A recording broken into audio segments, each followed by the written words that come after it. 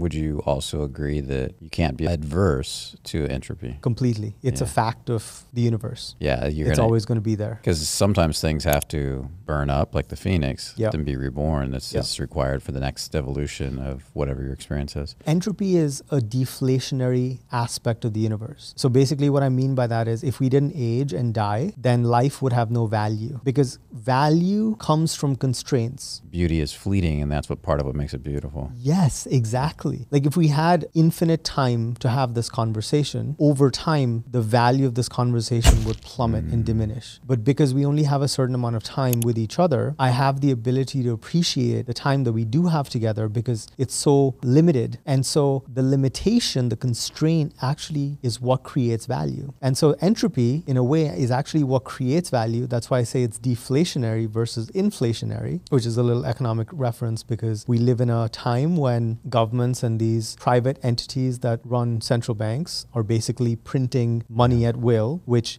inflates the supply of money and it decreases the value of money. Entropy, on the other hand, is sort of like cryptocurrency, where it's got a built-in deflationary system, which means the value goes up over time.